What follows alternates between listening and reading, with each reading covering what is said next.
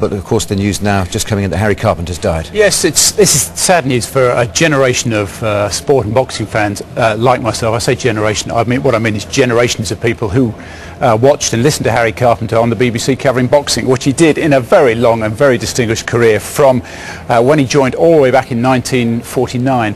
The BBC announced today that he'd sadly passed away at the age of 84. It was back in 1994 that he retired from what had been that lengthy and distinguished career, made famous really in the 80s and 90s by all the work that he did with Frank Bruno. It was almost Frank Bruno, British boxing hope, and Harry Carpenter go after Mike Tyson and all the heavyweights.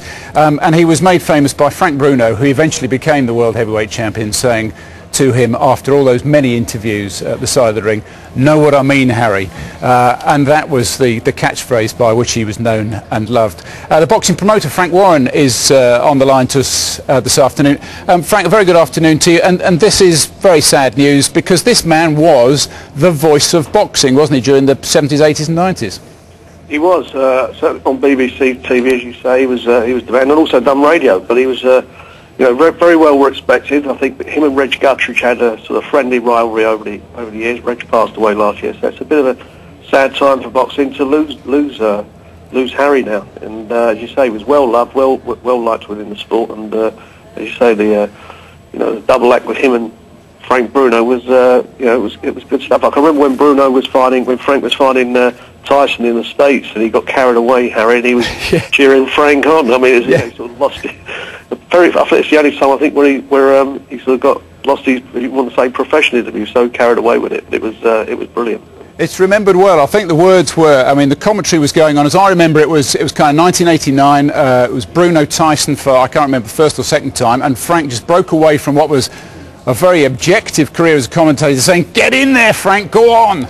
That's right. I think it was in the first round. I think Frank caught him in the first round. It was the first fight, but it was a great moment, and something obviously that anybody who's been around, certainly as long as I have, will remember. And presumably on the circuit, in the sport, not just in big bouts like this, but around Britain, Harry Carpenter was there, because the impression you had was he loved this sport. Oh, he did. He was a boxing writer. I think he worked for the Daily Mail originally, but he's always been a boxing writer, and he had a great affinity for it. And I remember a series he'd done with Mike Tyson, or a few shows he did with Mike Tyson when they talked about the history of boxers and all the old fighters. And that again was really interesting. Tyson is quite a boxing boxing enthusiast and a historian, and between the two of them, I thought it was a real entertaining program, and it showed again how much Harry loved the sport. Frank, I'm going to see if we can have a word now with Barry McGuigan, former world featherweight boxing champion for Britain and television commentator and boxing personality. Barry, very good afternoon to you. Good afternoon to you. A sad day today. How do you remember this gentleman of television sport, Harry Carpenter? Well, he was a one-off, and he was unique. And Frank mentioned Reggie Guttridge, who was also a pretty special individual, and they were friendly rivals, as Frank mentioned. But I think Carpenter was unique in that it's a dying breed of commentator. He done it on his own. He filled lots of space, and he was a writer for the Daily Mail, and he was a great boxing man. He knew it back to front. He also commentated on Wimbledon and the boat race, etc. He was a fabulous professional, but he knew his boxing back to front. He was inimitable and unique in the sense that he was a commentator on his own. He didn't share the mic with anybody. He was pretty special, and his style was very, very unique, very silky smooth, and less is more sort of an attitude, and he was really, really a one-off. And tell us a bit about the kind of the love that emerged between him, Frank Bruno, and us over this whole "know what I mean, Harry" quip that Frank Bruno used to come up with at the end of all of those interviews, because of course Frank never really was very comfortable and very, very good with those, and it was something that we remember them for.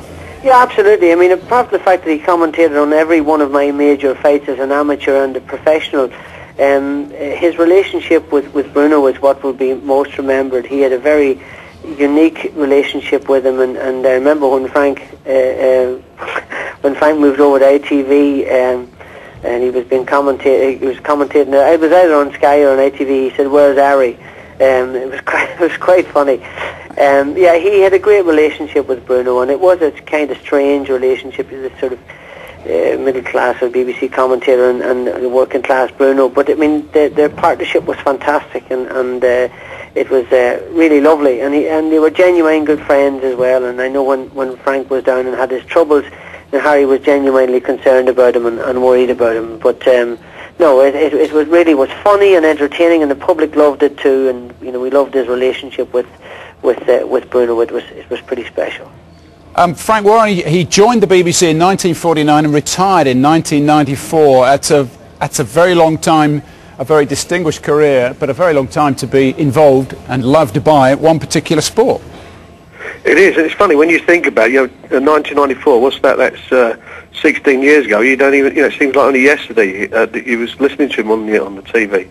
But as I say, obviously left a great mark on boxing, certainly as far as commentary is concerned. You know, boxing's obviously all about the boxers, but a lot of things happen around it, and you need somebody to, you know, paint the picture and commentate on fights. And Harry was one of the best in the business, certainly, if not the best. It's a very difficult line to tread and a very difficult act to carry off, isn't it? Being objective, especially today in sport. I mean, you must have admired him and been at fights when you thought, cool, this is going to be a difficult one to call.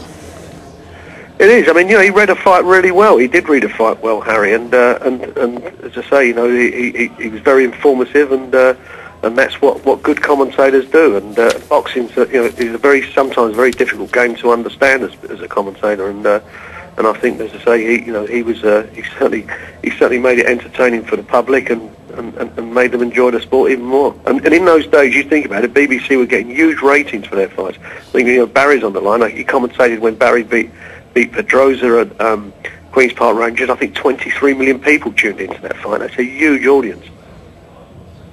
Frank Warren, thanks for joining us. And Barry McGuigan, likewise, thanks for joining us today on a sad day as we mark the passing of the great Harry Carpenter. OK, let's get some more on the sad news that the former boxing commentator Harry Carpenter has died at the age of 84. We can now speak to Jim Watt. Very good afternoon to you, Jim. Sad news. Hi. Indeed. What are your memories of Harry? Well, first of all, I'm really sad to hear the news. Harry and I go way back for many, many years. Harry was the boxing voice of BBC. He covered all my own world title fights. As a matter of fact, he commentated on me as an amateur. That's how long back we go. And a real gentleman he was, a great operator. I mean, he was known mostly for his commentaries on boxing, but he did various sports, golf, tennis, greyhound racing, whatever you want to mention. Harry could do pretty much everything. I'm really sorry to hear he's gone. Did you ever go into the ring, glance out and see him down there and get a lift from that? Yeah, well, I mean, by then, the fact that you were boxing on television was great.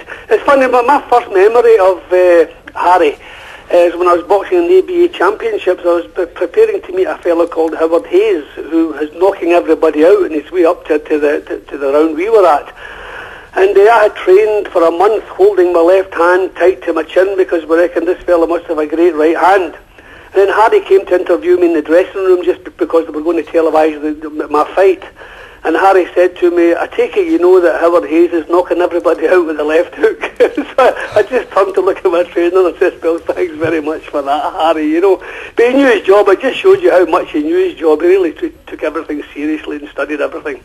Did many in the boxing world go to him because he was a font of knowledge, obviously? Of course it was, yeah. Of course it was. But I'd like to stress the fact that it wasn't just boxing. You know, it was various sports. He was a tremendous operator.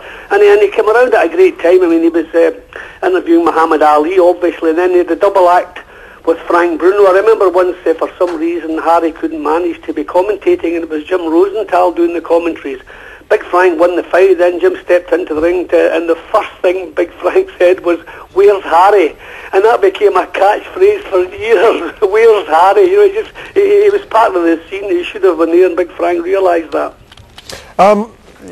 He obviously had a great love for boxing. Do you think he brought more than just his commentary to the sport? Do you think he brought more people interested in the sport that you love and he loved? Yeah, I think so. See, Harry was a fan as well, and that came across in his commentaries. He loved what he was doing, and he knew what he was talking about. But really, commentary style was different back then. He was a lot more laid back than the commentators of today. But he had a tremendous style, a tremendous knowledge, and he was a gentleman. He never really said anything really bad about anybody. He would always find something constructive to say, about anybody's performance. So he was well respected and really well liked as well. Okay, sad day. Jim, thank you very much for speaking to us. Thank you.